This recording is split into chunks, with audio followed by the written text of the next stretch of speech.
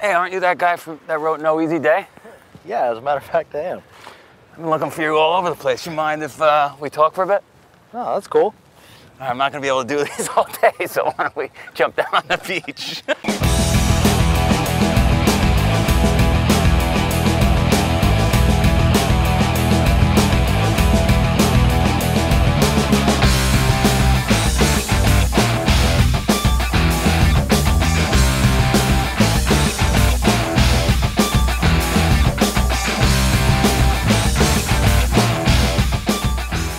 Well, hello out there, Spartans. See, I can't even do that. Sure. You got it. Going so far. All right. Good evening, everybody. I'm Colonel Tim Nye, for those who don't know me. We're here tonight in Pittsfield on the Spartan Up podcast. I've got standing to my right is Joe DeSena.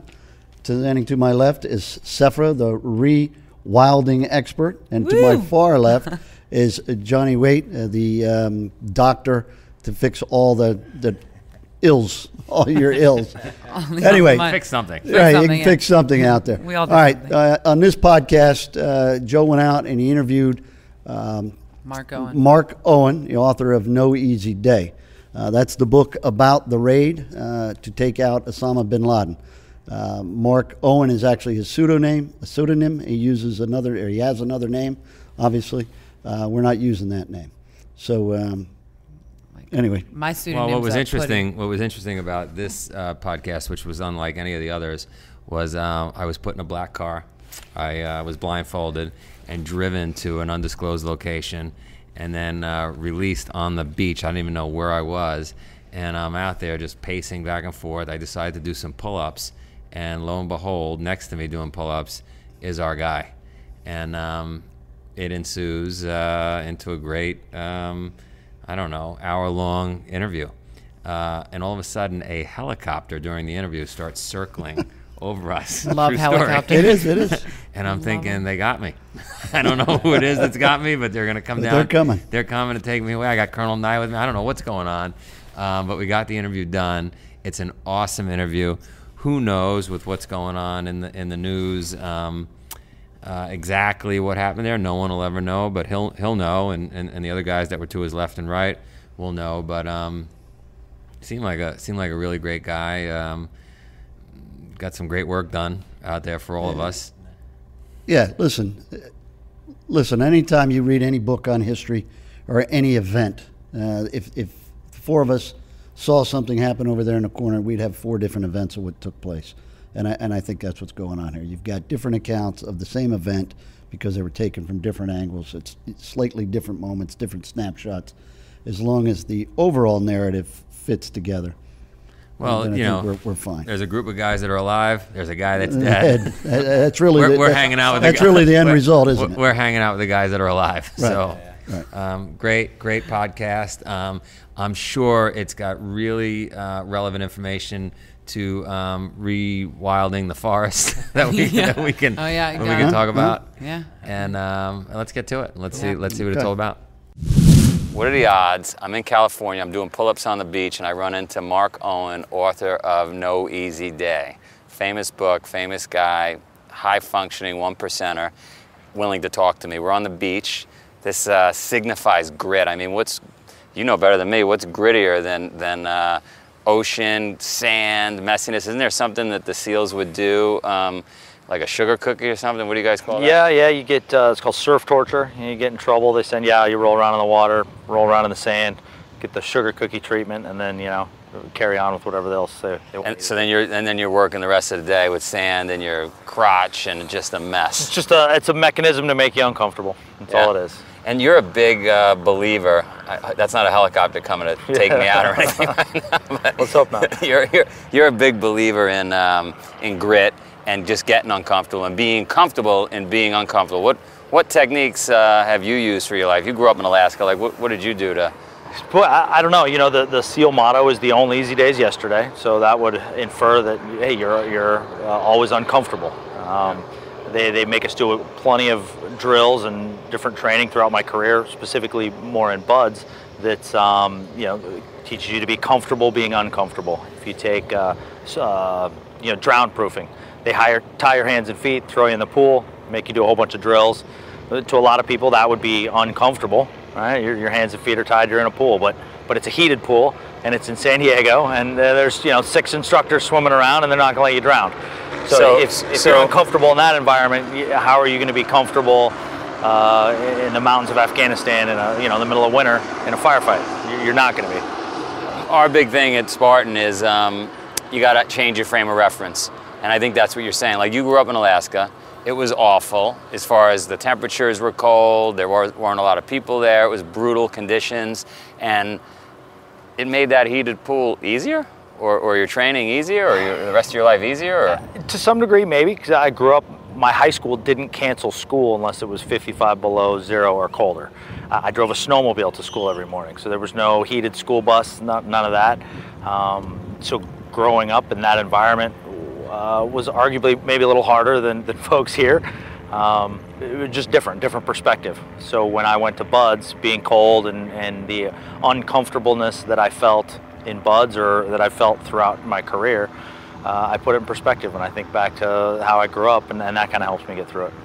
Did you always know you wanted to be a SEAL, or how'd that come about? I read a book in junior high. I read a book in junior high about the SEALs in Vietnam and was hooked.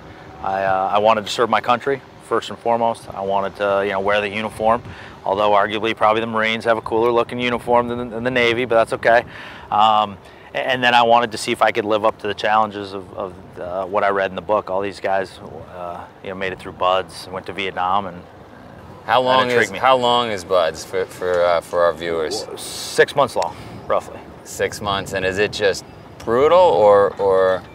Yeah, it's big. It's overwhelming. We could share some of those statistics here in a little bit, but I broke everything down into one bite at a time. Because if you focused on, hey, look, how am I going to get through 6 months? That would be much too overwhelming for me. So right. I broke everything down into one meal, one bite. So hey, if I could make it to breakfast, awesome. If I could make it to lunch, even better. Dinner, okay, cool. Let's see if I can do it again the next day. And I broke everything down into small little pieces, and I did that throughout my entire career. No matter what I was involved in, what I was doing, everything was down. Prioritized list, top to bottom. One bite at a time, the most important things first, and then the things that didn't need to be dealt with, I just simply moved to the side and I wouldn't worry about. And one bite at a time is let me get through today, kind of thing. Like, sometimes, hey, can I get through an hour? Right. It depends on what kind of pressure you're under. It depends on what you have going on.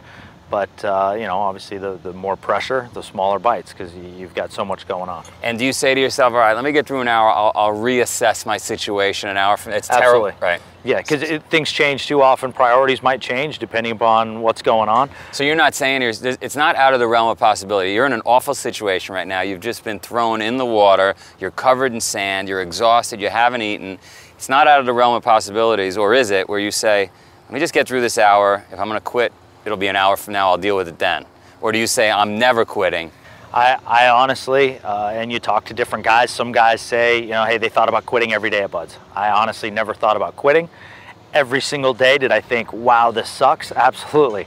Yeah, it sucked every minute. But the way I looked at it was, hey, look, I looked at these instructors. If they can do it, I can do it. There's nothing that they've done that I can't accomplish as well.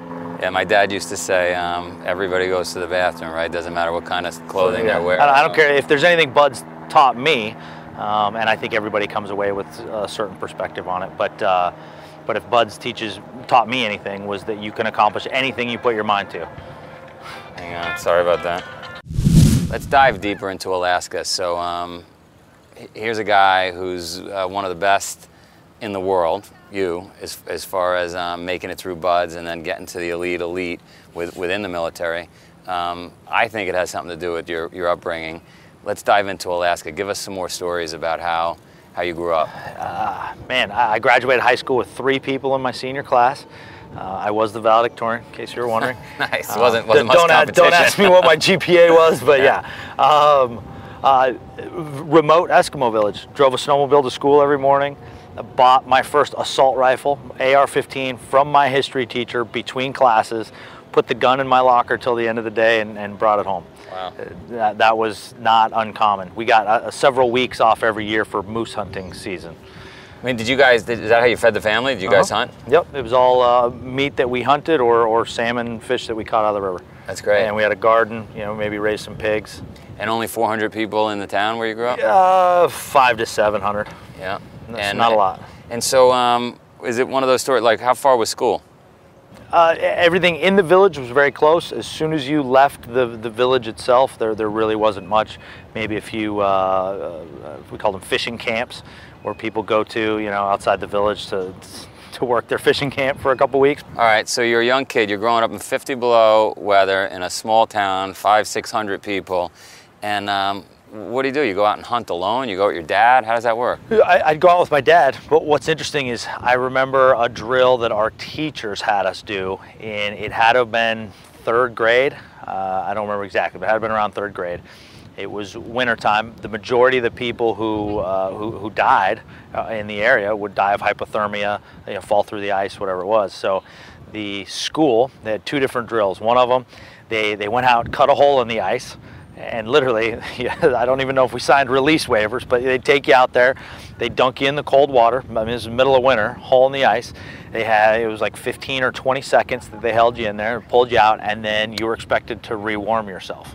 Wow. In 3rd grade. So how would you do that? I think they had a tent set up there, right. and the concept was, hey, get used to taking off all your wet clothes. If you have to be naked or put dry clothes on, whatever it is the steps to rewarm yourself in a situation like that, because that happened a lot. The other thing they had you do is they gave everybody a 1-gallon tin can full of soapy water, 2 matches, and you had to go start a fire from scratch. No paper. No fuel, no starter fluid, no anything. Peel bark, start a fire. You had 2 matches. 3rd grade. Wow. And the first kid to build a fire big enough to take his pot of water, put it on top, get it to bubble over, he was the winner. Wow. But that was 3rd grade, how I grew up. Yeah, so that's the change of frame of reference we're talking about at Spartan, right? I mean, that's what I grew up. Every day. That was every day for you. There was nothing different. That was reality for me. So do you think? I think you touched on this. Do you think that made everything you've done in the military that much easier relative to your peers? Hey, some of the best SEALs I know grew up in Brooklyn, middle of the city. Another buddy of mine grew up in Iowa, had never seen the ocean until he got to Buds.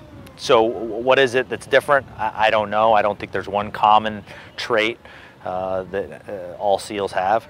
I think when I look back at my history and how I grew up, I think that absolutely played into. I was good with a gun. I was good in the woods, and good with 2 matches. Came natural. Yeah, I was good with 2 matches, and I was used to being cold.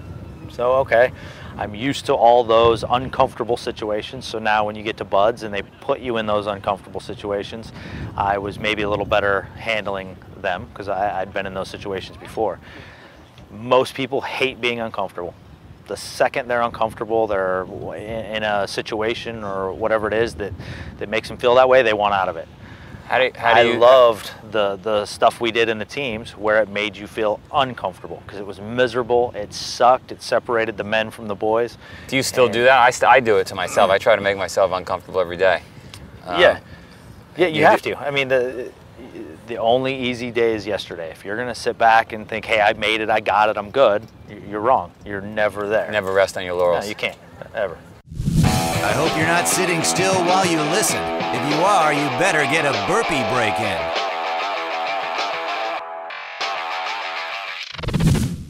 So at the end of the day, you're human, just like all of us. We all have motivational issues.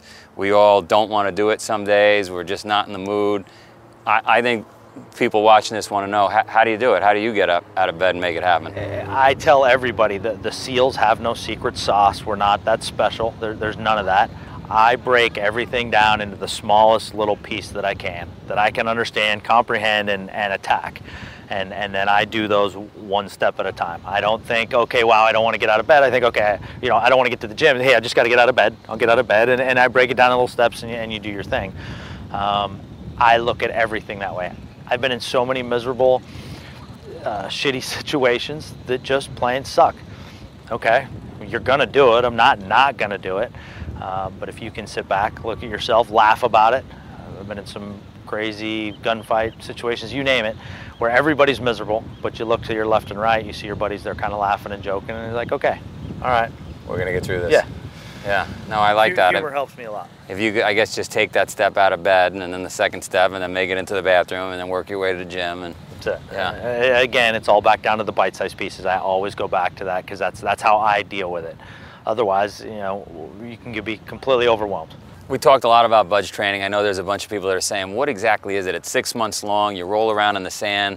Give me some stats, like how much swimming, how much running. It's a big, lengthy process. A lot of people, the majority of the people that don't make it through the program simply quit. So they choose not to be there. Not that they couldn't do it physically, but they choose not to be there. So hey. Do they regret it? Oh, I'm sure every single one of them does, but I don't know. I've never been in their shoes, but yeah, the majority of the people simply quit. If you break everything down, I've got some statistics here. This is a culmination of what each BUD/S class has done in a 6-month period of time. Each student runs 1,627 miles during that time, swims 134.2 miles, runs the obstacle course 39 times, conducts 42 dives, spending 61 hours underwater. For those of you who shoot, each class expends 1,413,000 rounds of small arms ammunition. Wow. Each class detonates 13,382 pounds of high explosives. You hike or patrol 150 miles. You complete a combat conditioning course, which is a 12-mile run, wearing 70 pounds of gear in 3 hours or less. And then if you add it all up, the equivalent, it's basically the equivalent of swimming from Cuba to the southern tip of Florida and then running all the way to New York City. It's unbelievable. So you break that down, had they shown me these statistics before I You wouldn't went have to done BUD/S, no way, I'd be a banker or something. I wouldn't have been a SEAL. It would have been completely You overwhelming. would have stayed at Eskimo. I would have moved right back to Alaska and been, all right, this is not for me. But again, back to breaking everything down, again, the majority of the people quit. They thought about 2 months ahead of time thinking, wow, what if I can make it through, rather than worrying about the bite, The instructors, they bring you out, they say, okay, we're going to run 4 miles that way. Check. I'm not worrying about what the evolution is after the 4-mile run. I just simply Let me just get through those 4 miles. I'm going to run my ass off for the next 4 miles, and then when we get back, you'll tell me the next thing to do. A lot of us used to laugh and joke. We look back on our BUD/S experience, and it was kind of nice because you didn't have to think of anything. You didn't have to do anything. It was simply do exactly what they tell you and do it at 200%. Right. And if you do that, it's great. It's like being a kid again. There's no responsibility other than do what you're told. Yeah, just do what you're As you told. mature in the teams, you become a leader, then you got more responsibility. But Yeah. And you have a new book coming out, No Hero? Yep. Is that out yet? November 10th. Yep. I didn't think anything that I learned in the military would translate to civilian life. I assumed that I'd be a really good shot and we could go skydiving on the weekends and so on and so forth. But I didn't think anything would cross over. Well, it kind of has. I've got so that's a little bit more what No Hero's about. It talks about a lot of my mistakes. Everybody's made mistakes. I've certainly made a ton. In our line of work, if you don't learn from those mistakes, you're probably not around to make that mistake a second or third time. So this is really my way of sharing those lessons that I've learned through a long career. For anybody, so anybody in business or No, this relationship? is not just, hey, if you want to be some kid who wants to be a SEAL, that's not it at all. They're very simple lessons. It's a fun, action-packed story with something that I screwed up or the piece that I learned, and it could apply to a soccer mom, it could apply to a businessman, it could apply to some kid who wants to be a SEAL. Yeah. But it's tricks of high-functioning folks, the things, not necessarily tricks, but things that help you perform at a high level. Little takeaways that I look back on and I think, wow, okay, I apply every single one of these things to my life today, and I got out of the SEALs 2 years ago. Right. So, everything I did learn in the teams does translate. I apply the exact same rules I did when I was in, getting through BUD/S, assaulting a target, going through any training I did, I apply those same ones now. Are you seeing, on that note, and I'd love to go through those, but are you seeing other SEALs as successful as you are out of the military because they apply those rules? Yeah, I think so. I mean, if you make it through BUD/S, you prove to yourself you're driven, and anybody who's driven can be successful. No excuses. I don't take excuses. You can do it. And again, back to BUD/S teaches you anything. You can accomplish anything you put your mind to. And I don't care where you're from, who you are, if your parents were rich or if they were poor. I don't care. It doesn't matter. Just get through it. Yeah. Anybody can be successful. So give us some tips on with those 5. Well, okay, so I've got a few things, and I've got them jotted down here. I can read through them, but they're just things that I look back on. The first thing I have is teamwork. There's absolutely 0 that I accomplished during my career that I could not have done without a team. Period. Nothing. And rowing in the same direction, and yeah, absolutely. And then one of my next points is a shared sense of purpose. So rowing in the same direction. Yeah, you got a great team. You got to put the needs of the team above your own. Buds does that repeatedly. They throw you in a boat, make you paddle out through the surf zone. You're already tired, miserable, hungry, and then the boat gets flipped over in the surf, and you got to work together as a team. It's very easy to see who's willing to put the needs of the team above their own. You can sit back, the instructors see it. The folks that pull back and worry about their own needs, they're typically not the ones standing there at the end. Sure. So you got to have that shared sense of purpose amongst the team. I talk a lot about comfortable being uncomfortable. We talked about that a minute ago. If you can't handle being comfortable with your hands and feet tied in the pool, how are you going to be comfortable in other areas? Right. I love operating in that uncomfortable area. Prioritize and eat one bite at a time. I apply that to the stress that I'm under these days. I break it all down. I prioritize it. If I can't affect it, I don't even worry about it. And that's something learned.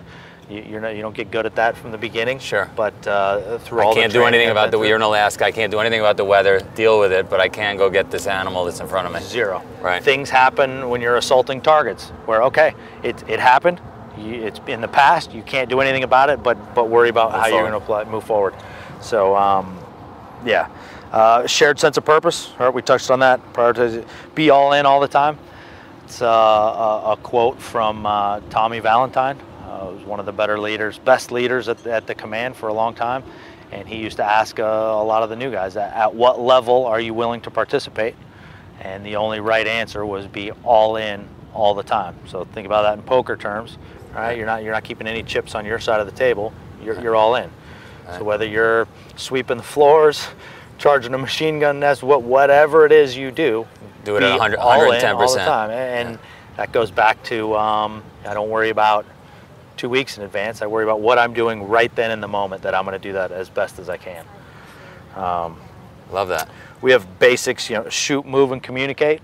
Those are basics, right? I've been in plenty of situations where you have a good plan, and then what's Mike Tyson's quote? Everybody has a plan until you get punched in the face. Right, well, everybody's got a plan. I've been in plenty of situations where we got punched in the face. The plan goes sideways, and you got to have your basics, right? Nobody's going to remember contingency 12 on PowerPoint slide 32 when you're getting shot at. You're going to remember, the first. Sure, what can I do right now? Yeah. So our basics are shoot, move, and communicate, right? You shoot accurately, safely, okay, that's day 1, week 1 training. Can you move tactically? Okay, check. Can you communicate? Check. Right. If you can do all those 3 things, it's just a pickup basketball game at that point. You can throw us on any court. You've got a whole bunch of trained athletes that are professionals and can do what they need to do. Change, evolve, adapt. Everybody likes to think we change. In the SEAL community, we're constantly trying to change. That's still really hard to accomplish. But thankfully, it's part of our culture as an organization to really push that. It's got to be the hardest thing for most people is to change, right? No one likes change. If you're comfortable, right? You're comfortable, why change? It's working. Right. Something's going great. Okay, well, look at Blockbuster, right? They didn't change. They were comfortable. They were doing great. Now, nobody's ever heard of Blockbuster. Yeah, I remember a professor in college telling me the locomotive companies would have still been around had they viewed themselves as transportation companies. They would have got into airplanes. They would have got into buses. They didn't want to change. They do trains, and that's it, and out of business. Yeah, exactly. But I put everything in perspective. That's another big one. I've been in so many really, really, really shitty situations, and somehow I lived through it and walked away from it. And so now I look back and think, okay, listen, I'm nobody special. I haven't done anything different or better than anybody else, but I look back and think, okay, I lived through that shitty situation. I can deal with this. Yeah, that's the frame of reference we always talk about. Well, thanks for meeting me doing pull-ups somehow and doing this. It's funny how that happened. You're awesome. Yeah, appreciate it. So much. Nice meeting you. Yeah. really handsome guy. It's a pretty remarkable podcast. Great to hear. Just kind of reaffirms my desire to always want to live in Alaska. You know what I mean? I don't understand how he's handsome. You only saw the back of his head. Yeah, it's a joke. Nice hair, though, right? Yeah, nice hair. I don't get rewilding jokes, but now I got it. Takes a little while. Okay. Nothing in nature happens quickly. No, I mean, I've always wanted to live in Alaska, and now I have one more reason. They teach those kids how to deal with hypothermia. They teach them, how to rewarm themselves. Third grade, right? I mean, that's true grit, resilience. You teach kids basic survival for your environment. I mean, that's important. That's a great way to raise your kids. I thought it was interesting though, because they asked him a couple times, or you asked him if he felt that being from Alaska gave him an advantage. And I thought it was cool that he said no. He said, obviously coming from there, those are all skills I drew on, but that, the guys beside me were from Brooklyn and from Boston and from Kansas, and that, people are going to develop strengths and skills in any environment. Of course, the ones that he developed there were important, but I really thought it was cool that he didn't put it all on that. Yeah, I would have definitely given an edge to Alaska, but then again, a guy from Alaska like him doesn't know what it's like to grow up in Brooklyn or Queens, and I've been in Alaska in the wild during extreme temperatures, and I've also been in Brooklyn, and I would say Alaska played a role. Yeah, okay, cool. Yeah, cool. because again, a big part of the BUD/S training is the isolation and the cold and the loneliness. Yeah. Which obviously more of that in Alaska than there would be in New York City. I think I remember him also saying that he bought a gun from his teacher. Yes. And that's how he became a shooter at such a young age. And I don't think teachers sell guns, at least openly, in Brooklyn. They don't. No, you can get pizza. Yeah, but it was interesting. He bought it, he said, in high school. Yeah. He bought it during first period, bought it from his teacher and stuck it in his locker. Yeah. That's where it was all day. Now, there were only 3 kids in his class, in his graduating class of his high school. So, incredible. Different. You've got to adapt to your environment. Yeah. So obviously he found himself in a pretty extreme environment later on. That whole story with the mission. How much of that? How much of the lessons that he brought from that do you think other people could learn from? Well, anything that can go wrong will go wrong, right? I mean, they had some issues occur. The chopper went down, and but they were prepared. They were. And if you're prepared and you have a plan and you're flexible, we've learned that in other podcasts, you can adapt and get through it, and they did. They also didn't know what they were going into. Yeah. Right? They had a pretty good idea what they were going into. I mean, things can change, intelligence can be wrong, but based on what they were told and what they had seen, they had a pretty good idea. And when you say that, do you think that meant that it was going to be a pretty quick in and out, shouldn't face much resistance, kind of? I think that's the best case scenario. And again, intelligence could be wrong. That night something could have happened. But I think they knew ahead of time that the level of resistance they would face was going to be minimal. And then they built in, as you said, they're flexible, but they build in redundancy to their plan. So 2 helicopters took them in, but they knew they had other helicopters come to grab them later, kind of thing. So they kind of think through all of those possibilities while they're putting the plan together. Yeah, so given that, I would think, to answer your question, Johnny, there had to be some, I don't care how well trained the guys are, Colonel and I could answer this, but there had to be some fear going. You're going after the world's most wanted man, right? You got good intelligence, but you've built redundancies. Well, he already said that. I wouldn't use the word fear. I mean, I don't know what they'd be afraid of other than failure, but I think more anxious than fear. I mean, these guys. But they were running into the burning building. Yeah. Right, but everybody on that mission had been on multiple missions. They'd faced it before, and the raid itself, other than the target, was identical to hundreds of raids they had done before. So it was really just the target that was different, not the. So it was work as you.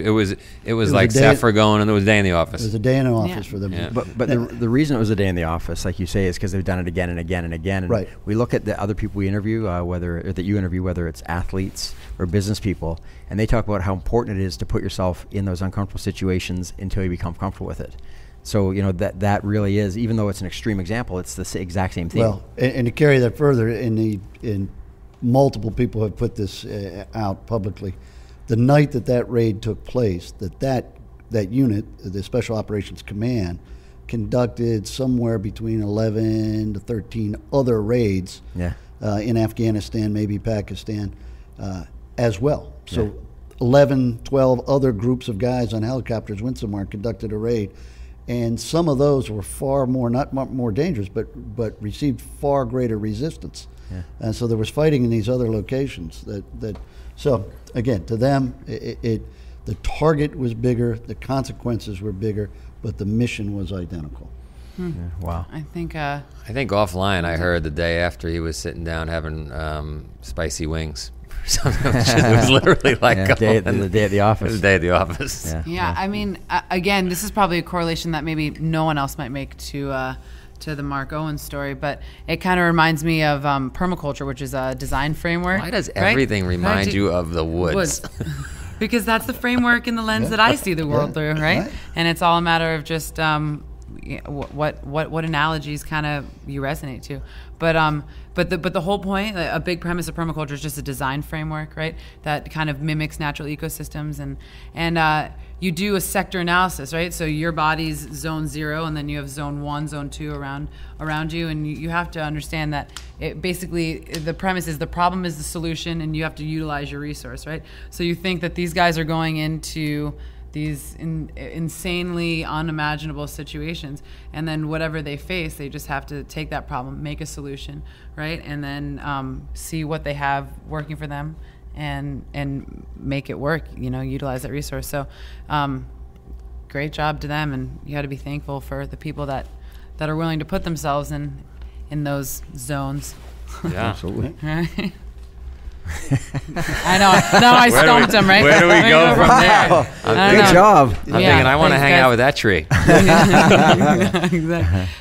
One of the other things, though, he talked about in there, and again, I hate to keep saying it, my recurring theme is their recurring themes, is that he can only control the space in front of him. He talked about the 3-foot radius.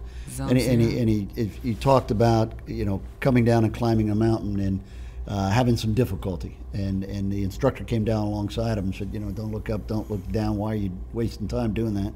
Look what's in front of you. You can only control this amount. Focus on what's in front of you and start. Mm-hmm. And so he said once he kind of learned that was kind of easy. the secret. Yeah, just focus on what's in front of you. And really, it's interesting because that's what he can control, right? We talked about Richard Branson and having 200 companies. That's his 3 foot, is 200 companies, right?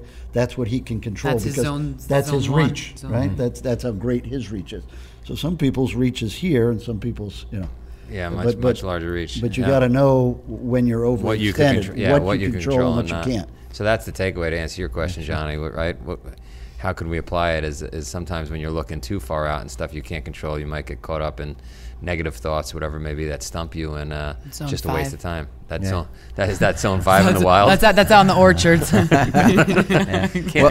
deal with those apple trees. Yeah, that is zone 5. and it'll be cool as we go through more and more podcasts, and we do find these things that come up again. The idea about controlling what you can, taking that next step, and always being willing to put yourself out there, and being comfortable with being uncomfortable. Like, just training so much for this that it was a day at the office for them. So if people want to see other podcasts, how are they going to find them, Joe? SpartanUpPodcast.com, where you will find all kinds of information about Tim's Colonel Nye's Interactive Corner, permaculture, maybe. Sephra's permacultural zone, and Johnny Waite's stethoscope zone. Tips and tricks for how to build a great life. See you soon. See you soon. See you soon.